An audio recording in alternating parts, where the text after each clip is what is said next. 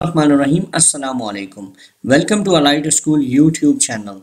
This video is for class 9th. Subject is mathematics. Dear students, today we will learn unit 4. We will start unit 4. The name of the unit is Algebraic Expression and Algebraic Formulas. Students learning outcomes. After watching this lesson, you will be able to know an algebraic expression.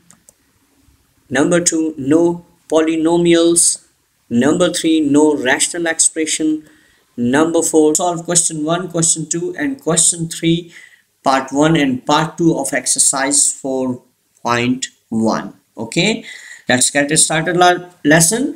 What is an algebraic expression? क्या आपको कुछ idea है कि algebraic expressions क्या होता है? तो हम थोड़ी सी बेस से बात करेंगे. देखें, सम ऑफ 3 and 7 ये एक स्टेटमेंट है जो इंग्लिश में लिखी हुई है. अगर हम इस मैथमेटिक्स एक्सप्रेशन बनाएं तो हम कैसे लिखेंगे 3 + 7.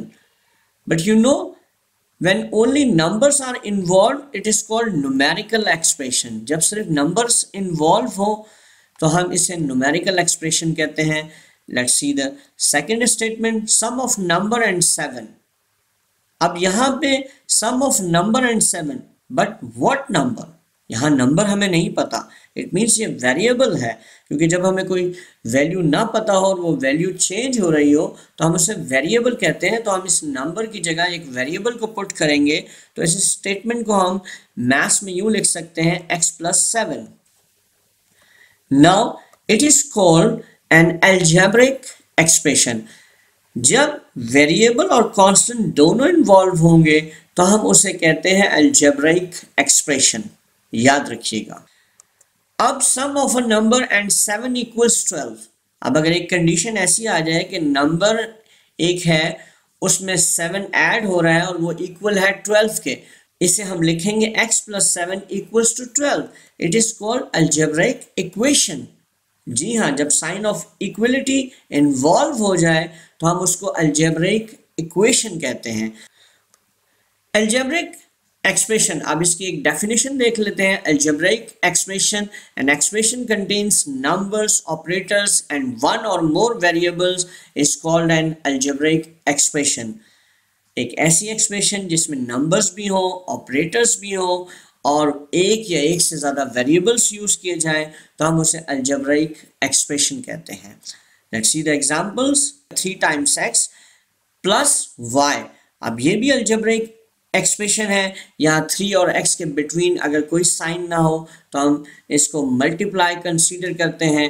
Product of 3 and x added to y. y में ऐड हो रहा है वो, तो ये भी एक अलजेब्रिक एक्सप्रेशन है. x y z, product of x y and z, तीनों का प्रोडक्ट है, मल्टीप्लाई हो रहे हैं आपस तीनों में, इसको भी अलजेब्रिक एक्सप्रेशन कहते हैं.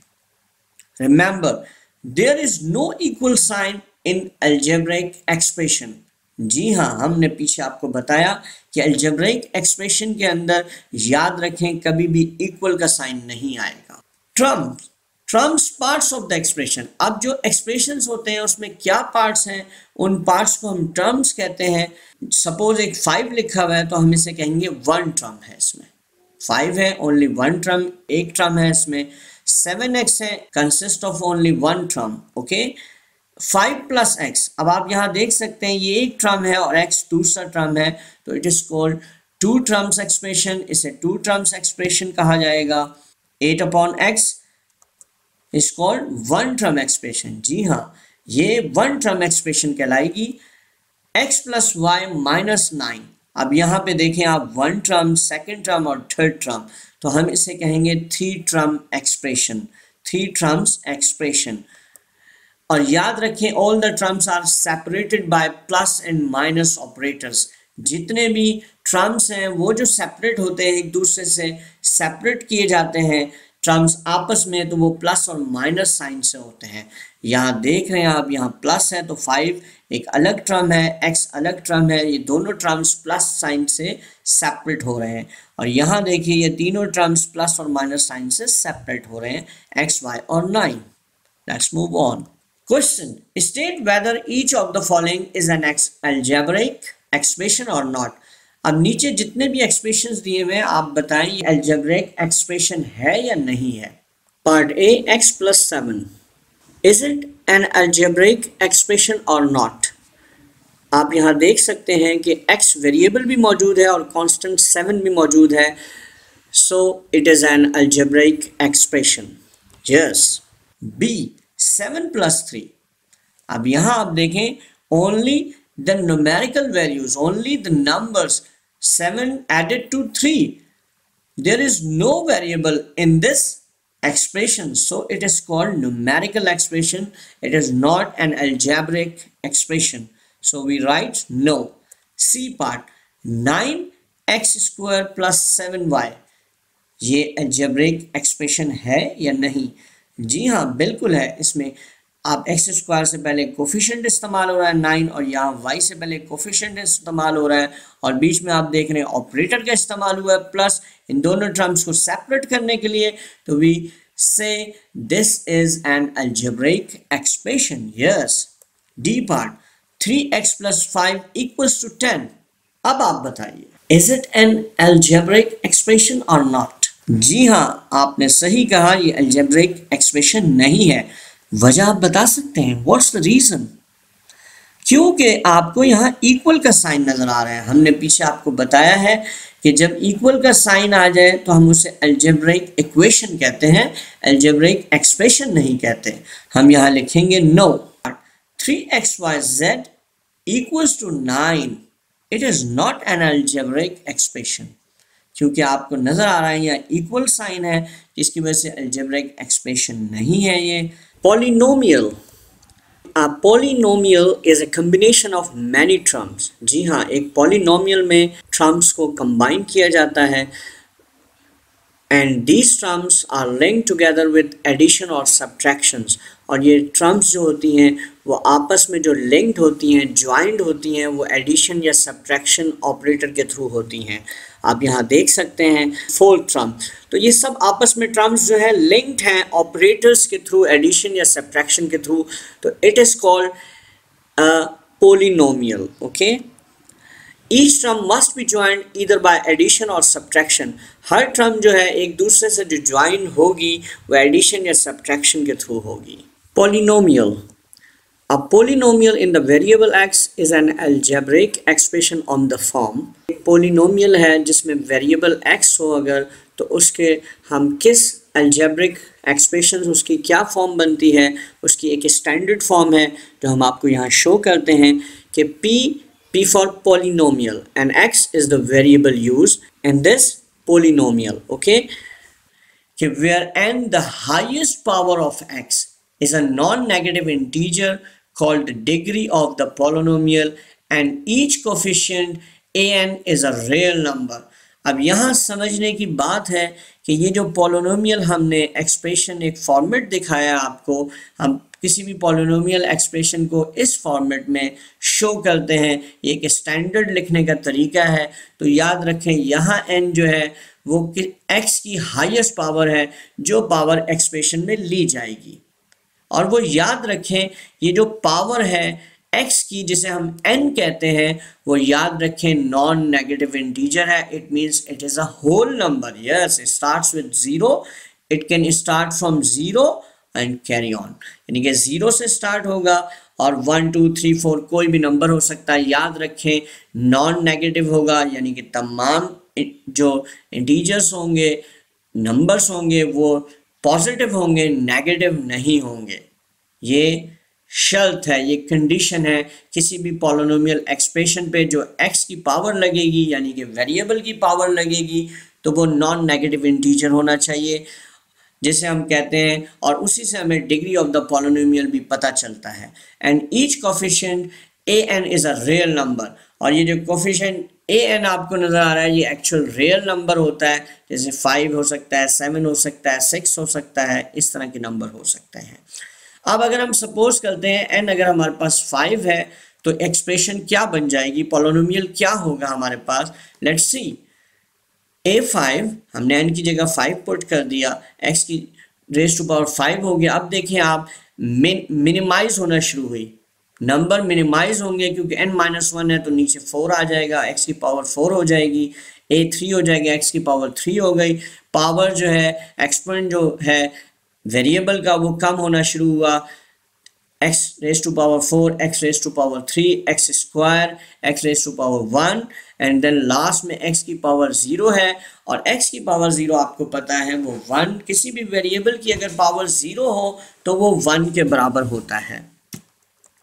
Now we can write like this, हम इस तरह से भी लिख सकते हैं क्योंकि x की पावर 0 जो है वो 1 के बराबर है तो हमने 1 को नहीं लिखा, हम इस फॉर्मेट में भी इसको लिख सकते हैं। स्पेसिफिक नेम्स फॉर पॉलिनोमियल्स, अगर वन टर्म है सपोज 2x है तो हम इसे कहेंगे मोनोमियल जिसमें वन टर्म होगी। अगर दो टर्म्स हैं और वो कनेक्टेड है एडिशन के साथ या फिर सब्ट्रैक्शन के साथ भी कनेक्ट हो सकते हैं, सपोज 2x + 4, तो we call it binomial, it has to terms. अगर हमारे पास तीन टर्म्स हो 1 2 3, suppose 2x² + 4 + y, we call it trinomial, 3 terms होंगे इसमें। अगर 3 से ज़्यादा टर्म्स हो हमारे पास, सपोज 4 हो या 4 से ज़्यादा हो, for example 2x⁴ + 2x³ + x² + x plus more than 4 terms, तो we say it polynomial, an algebraic expression in which the exponent of the variables are all whole numbers is called a polynomial। एक ऐसी algebraic expression जिसमें variables की जो exponent power हो या exponent कहें या पावर हो वो तमाम होल नंबर्स हो, तो वो जो एक्सप्रेशन कहलाएगी अलजेब्रिक एक्सप्रेशन, उसको हम पोलिनोमियल कहेंगे। रिमेंबर, एक्सपोनेंट और power of a variable should not be negative. याद रहे कि जो वेरिएबल की पावर या एक्सपोनेंट हो वो नेगेटिव नहीं होनी चाहिए, इंटीजर नंबर नहीं होना चाहिए, फ्रैक्शनल नंबर नहीं होना चाहिए लाइक 1/2, 2/3, 3/2 लाइक दिस, और फिर इरेशनल नंबर नहीं होना चाहिए like √2, √3 etc. Now exercise 4.1 question 1, identify whether the following algebraic expressions are polynomials, yes or no। अब यहाँ पे क्वेश्चन में आपको बताना है कि ये जो अलजेब्रिक एक्सप्रेशंस हैं ये पॉलिनोमियल्स हैं या नहीं है, आपको बताना है। क्वेश्चन ए देखिए, 3x² + 1/x - 5। अब यहाँ आपको नजर आ रहा है 3x² + 1/x - 5। अगर हम इसको इस तरह से लिखें तो हम लिख सकते हैं, अगर हम x को ऊपर ले जाएं तो x की पावर नेगेटिव हो जाएगी। हम चैप्टर 2 में इसको अच्छी तरह से पढ़ चुके हैं कि जब भी कोई डिनोमिनेटर में से वेरिएबल जिसकी पावर 1 हो या पावर 2 हो, कोई भी पावर हो, अगर उसको आप न्यूमरेटर की तरफ ले जाएं, ऊपर की तरफ ले जाएं, तो उसकी पावर नेगेटिव हो जाती है, तो x⁻⁻1 हुआ। अब हमने क्योंकि डेफिनेशन में पढ़ा है कि पॉलिनोमियल में ख़ास बात ये होती है कि वेरिएबल की जो पावर होती है, एक्सपोनेंट जो होता है वो नॉन इंटीजर होता है, और होल नंबर में होता है, नेगेटिव नंबर नहीं हो सकते हैं। तो आप खुद बताइए ये क्या पॉलिनोमियल है? जी नहीं। Yes, B part 3x² - x √x + 3। अब ये देखेंगे कि हम ये पॉलिनोमियल है या नहीं है। देखें, x की पावर √x को हमने x की पावर हम 1/2 भी लिख सकते हैं। ये हमने लास्ट चैप्टर में अच्छी तरह से पढ़ा है कि हम √x को x⁻1/2 भी लिख सकते हैं। तो x है जिसकी पावर 1 है और यहाँ पे x की पावर 1/2 है, सेम वेरिएबल्स हैं तो पावर ऐड हो जाएगी। 1 + 1/2 = x⁻3/2, 3x² - x⁻3/2 + 3। अब आप ये देखें कि वेरिएबल x की जो पावर है या एक्सपोनेंट है फ्रैक्शन में मौजूद है, तो हम इसलिए कहेंगे कि it is not a polynomial। C part, x² - 3x - √2, तो हम कह सकते हैं इट इज़ अ पोलिनोमियल, क्योंकि यहाँ पे इसकी पावर 2 है और x की पावर यहाँ 1 है, जो दोनों होल नंबर्स हैं। हमने पढ़ा है कि वेरिएबल की अगर पावर होल नंबर की सूरत में हो तो वो पोलिनोमियल होता है। तो it is, we write here yes. D part, 3x upon 2x minus 1 minus 8। अब यहाँ पे आपने ये बात याद रखनी है कि ये पॉलिनोमियल्स नहीं है। क्यों नहीं होगा ये पॉलिनोमियल? देखें, 3x पॉलिनोमियल है, जो आपका न्यूमरेटर है वो पॉलिनोमियल है और डिनोमिनेटर भी पॉलिनोमियल है, लेकिन हमने ये अभी तक कंडीशन नहीं पढ़ी कि न्यूमरेटर में पॉलिनोमियल हो और डिनोमिनेटर में पॉलिनोमियल हो तो हम उसे पॉलिनोमियल कहते हैं। इस अलजेब्रिक एक्सप्रेशन को पॉलिनोमियल नहीं कहा जाता, इसका एक ख़ास नाम है, इसको हम it is called a rational expression. इसको अभी हम आगे पढ़ेंगे। ये रैशनल एक्सप्रेशन कहलाता है, जो कि पॉलिनोमियल जब क्वोशंट फॉर्म में हो, यानी कि न्यूमरेटर में भी पॉलिनोमियल हो और डिनोमिनेटर में भी पॉलिनोमियल मौजूद हो, तो उसे हम रैशनल एक्सप्रेशन कहते हैं। इसे पॉलिनोमियल, इस अलजेब्रिक एक्सप्रेशन को पॉलिनोमियल नहीं कहा जाता है। इसका एक ख़ास नाम है, रैशनल एक्सप्रेशन है, जो हम आगे पढ़ने जा रहे हैं। Yes, rational expression. First we understand rational number. हमने चैप्टर 2 में इसको डिटेल में पढ़ा है, लेकिन इसको रिवाइज कर लेते हैं हम। All numbers are in the form of p upon q, where q are integers and q is not zero। जी हाँ, जब आपके क्वोशंट फॉर्म में p upon q होंगे और p और q इंटीजर्स हों जिसमें से q ज़ीरो ना हो, तो इस फॉर्म को हम रैशनल नंबर कहा जाता है। इसको let's see the example, 1/6, 15/2 and 6.5 are rational numbers. अब रैशनल एक्सप्रेशन क्या है? The quotient px upon qx of two polynomials and px and qx, where qx is a non-zero polynomial, is called a rational expression। देखें, px जो है वो खुद एक polynomial है जिसमें वेरिएबल x इस्तेमाल हुआ है, जिसको हम px का नाम दे रहे हैं, और दूसरा हम qx कह रहे हैं। इसका हमने, इसमें वेरिएबल x इन्वॉल्व है, लेकिन इस पॉलिनोमियल का नाम हमने q के साथ रखा है। तो ये जो पॉलिनोमियल्स हैं क्वोशंट फॉर्म में, न्यूमरेटर और डिनोमिनेटर फॉर्म में है, याद रहे कि qx नॉन ज़ीरो पॉलिनोमियल होगा, यानी कि qx not equal to zero होना चाहिए। इस एक्सप्रेशन को, जिसमें टू पॉलिनोमियल्स हो, एक न्यूमरेटर में हो और एक डिनोमिनेटर में हो, तो हम इसे रैशनल एक्सप्रेशन कहते हैं। लेकिन कंडीशन ये है कि जो न्यूमरेटर में पॉलिनोमियल हो नॉट इक्वल टू ज़ीरो होना चाहिए। Example, 2x plus 1 upon 3x plus 8, where 3x plus 8 not equal to 0 is a rational expression। In the rational expression, px upon qx, where px is called the numerator and qx is known as the denominator of the rational expression px upon qx। हम पीछे बता चुके हैं आपको, rational expression में px जो है वो न्यूमरेटर है और qx जो है डिनोमिनेटर है। Self testing. अब यहाँ आप क्वेश्चन का आंसर देंगे, identify the following as a rational expression और नॉट अ रैशनल एक्सप्रेशन। अब यहाँ आपको बताना है, एक्सप्रेशंस दिए होंगे, आप बताएंगे कि रैशनल एक्सप्रेशन है या नहीं है। ए part, 2x plus 6 upon 3x minus 4। तो अब इस एक्सप्रेशन को कंफर्म करने के लिए आपने देखना है कि ये न्यूमरेटर में पॉलिनोमियल है और डिनोमिनेटर में भी पॉलिनोमियल मौजूद है, तो आप कहेंगे ये रैशनल एक्सप्रेशन है। जी हाँ, यहाँ पावर x की 1 है, होल नंबर है, और यहाँ भी पावर x की 1 है जो कि होल नंबर है, नॉन इंटीजर नंबर है। तो ये पॉलिनोमियल मौजूद है यहाँ पे न्यूमरेटर में भी और डिनोमिनेटर में भी, तो आप कहेंगे yes it is a rational expression. B part, 3x plus 8 upon x square plus x plus 2। यहाँ पे आप देख सकते हैं कि x की पावर 1 है जो कि होल नंबर है, x की पावर 2, x की पावर 1।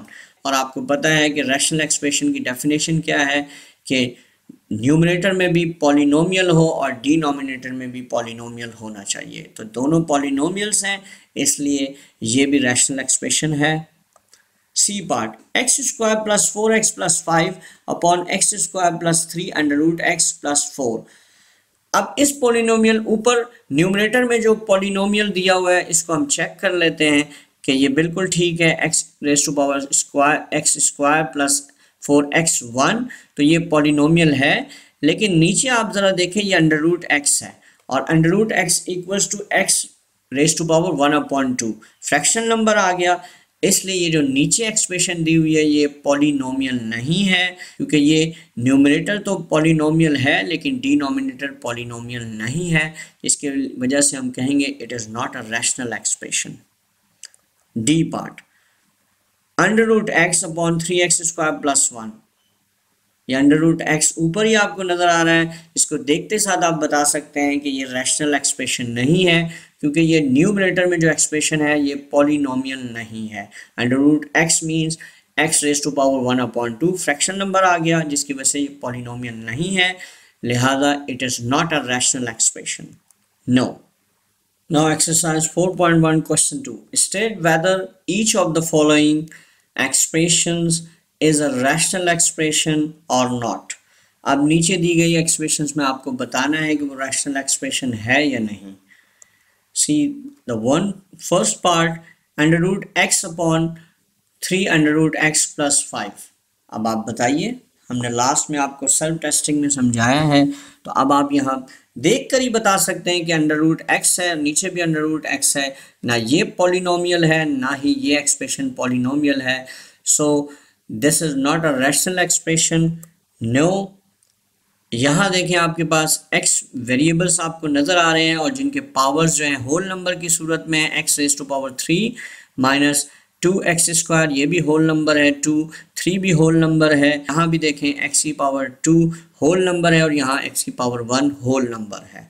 तो ये जो एक्सप्रेशन है ये रैशनल एक्सप्रेशन है, न्यूमरेटर भी पॉलिनोमियल है और डिनोमिनेटर भी पॉलिनोमियल है, so it is a rational expression. Now look at the third part, x² plus 6x plus 9 upon x² minus 9। जी हाँ, x की पावर 2 होल नंबर, x की पावर 1 होल नंबर, x की power 2 whole number, yes it is a rational expression। now look at the fourth part, 2 under root x। Ji under root x का मतलब है x raise to power 1/2 fractional number आ गया, तो इसको देखते ही साथ हम कहेंगे कि it is not a rational expression because it is not a polynomial and it is also not a polynomial, so it is not a rational expression. No. Now exercise 4.1 का question number 3, reduce the following rational expression to the lowest form. इस सवाल में आपने rational expression को lowest form में change करना है, यानी कि वो जितना आप उसे रिड्यूस कर सकते हैं उसकी वैल्यूज को, लास्ट जो रिड्यूस वैल्यू आएगी वही आपका आंसर होगा।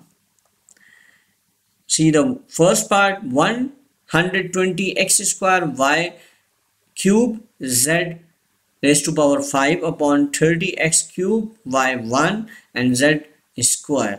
अब ये एक्सप्रेशन आपको, ये रैशनल एक्सप्रेशन दी गई है, आपने इसको रिड्यूस करना है। 120 के फैक्टर्स क्या बन सकते हैं, आप 4 को 30 से मल्टीप्लाई करें तो 120 हो जाएगा। जी अब हमने 120 के फैक्टर्स बना लिए, 4 मल्टीप्लाई बाई 30 और x² को 2 टाइम्स लिख लिया और y³ को 3 टाइम्स लिखा और z को 5 टाइम्स हमने यहाँ लिखा है, आप देख सकते हैं। और 30 को वैसे ही उतार दें, x³ को हमने 3 टाइम्स लिखा, y को वैसे ही 1 टाइम लिखेंगे और z² को हमने 2 टाइम्स लिखा। इससे क्या होगा, अब हम कैंसलेशन बड़ी आसानी से कर सकते हैं। यहाँ पे 2x है तो हम यहाँ से इसको आराम से क्रॉस करें अगर, तो ये देखें आप कि ये हमारा यहाँ से ये क्रॉस हो गया यहाँ से, और 30 को भी पहले हम यहाँ से क्रॉस कर सकते हैं। ये दोनों 30 हमने क्रॉस कर दिए और ये x से x कैंसिल हो जाएगा, इस x से ये x कैंसिल हो जाएगा और यहाँ देखें इस y से ये y कैंसिल हो जाएगा और z से ये z कैंसिल होगा और इस z से ये z कैंसिल हो जाएगा। अब देखिए आपके पास ऊपर जो है न्यूमरेटर में 4 है और y 2 है, यानी कि 2 टाइम्स y है तो y² हो जाएगा और z की पावर 3 हो जाएगी, z³ हो जाएगा और नीचे आपके पास ओनली x है, तो आप लिख सकते हैं 4 मल्टीप्लाई बाय y 2 टाइम्स लिखा, z 3 टाइम्स लिखा और x 1 टाइम, तो आप इसको पावर की शक्ल में जब लिखेंगे तो 4y² z³ अपॉन x। तो ये आपने एक मेथड से इसको सॉल्व कर लिया। अब हम इसी को दूसरे मेथड से करेंगे। इसी क्वेश्चन को अप्लाइंग लॉ ऑफ एक्सपोनेंट, जी हाँ, आपने चैप्टर 2 के अंदर लॉ ऑफ एक्सपोनेंट को स्टडी किया था बड़े डिटेल में, तो वो यहाँ पे हम अप्लाई कर सकते हैं। तो आप देखिए यहाँ पर कि a raise to power m upon a raise to power n equals to a raise to power m minus n। अब देखें यहाँ पर आप 120 अपॉन 30 हमने लिखा, और यहाँ पे हम क्या कर सकते हैं, हमने पावर को माइनस कर दिया, -3 ये ऊपर ले गए हम, -3 हो गया, 2 - 3 फार्मूला लगाया, और y 3 - 1 हो गया, और z 5 - 2 हो गया। तो हमने यहाँ पे लॉ ऑफ एक्सपोनेंट अप्लाई किया है। अब यहाँ पर 30 को हम 120 से कैंसिल कर सकते हैं। Let's see, here 34s are 120, okay, 34s are 120। यहाँ पे x की पावर -1 हो जाएगी, यहाँ y की पावर 2 हो जाएगी, और यहाँ पे z की पावर 3 हो जाएगी। नेक्स्ट स्टेप में we write 4x - 1 y square and z cube. Next step में 4y square z cube upon x, क्योंकि ये x की पावर -1 है, जब ये डिनोमिनेटर में नीचे जाएगा तो x की पावर -1 के बजाय पॉजिटिव हो जाएगी, यानी कि +1 है जो हम लिखेंगे नहीं। According to the law of exponent, this is your answer. Now part 2, 8a x plus 1 upon 2x square minus 1। अब जब इस एक्सप्रेशन को हम रैशनल एक्सप्रेशन को रिड्यूस करेंगे तो आप देख रहे हैं कि यहाँ पर आपके पास 2 है और ऊपर 8 है, 2 से 8 कैंसिल हो जाएगा, 2 4 से 8 हो जाएगा, लेकिन a यहाँ नीचे नहीं है, a स्टिल रहेगा। x प्लस 1 ऊपर न्यूमरेटर में है, डिनोमिनेटर में x स्क्वायर माइनस 1 है, तो x स्क्वायर माइनस 1 इसके हम फैक्टर्स बना सकते हैं और आइडेंटिटी अप्लाई कर सकते हैं। We know that a square minus b square equals to a plus b a minus b, तो हम a स्क्वायर माइनस 1 पे आइडेंटिटी अप्लाई करेंगे तो ये x प्लस 1 और x माइनस 1 बन जाएगा। लेट्स सी, अब आपने सबसे पहले स्टेप में ये लिखना होगा कि applying the algebraic identity a square minus b square equals to a plus b a minus b। So 8ax plus 1 upon 2x square, यानी a स्क्वायर की फॉर्मेट में हम लिख देंगे और 1 का भी हम स्क्वायर लगा देंगे, x स्क्वायर माइनस 1 स्क्वायर। अब ये हमने इसको a square minus b square बनाया, अब इस पर आइडेंटिटी अप्लाई होगी। 8ax plus 1 upon 2x plus 1 and x minus 1। आप इसमें को क्रॉस कर सकते हैं आसानी के साथ, x प्लस 1 को x प्लस 1 से क्रॉस कर दें, और 2 को यहाँ से 2 4 से 8 होगा तो ये यहाँ से क्रॉस हो जाएगा। तो आपके पास ऊपर बचेगा न्यूमरेटर में 4a और डिनोमिनेटर में बच जाएगा x माइनस 1। ये आपका आंसर हुआ। तो बहुत आसान क्वेश्चन है, आप इंशाल्लाह इसको समझ गए होंगे। Now what will you do question 1, question 2 and question 3 part 1 and part 2 in your notebook. NEET notebook में ये सारे क्वेश्चंस आपने करने हैं, और try to attempt question 3 to 5 parts. जो क्वेश्चन 3 जो हम कर रहे थे, इसी के 3rd 4th और 5th पार्ट को आप अटेम्प्ट करें रफ नोटबुक में, और फिर आंसर को टैली कर लें बुक के आखिर से। Thanks for watching this video. जज़ाकल्लाह।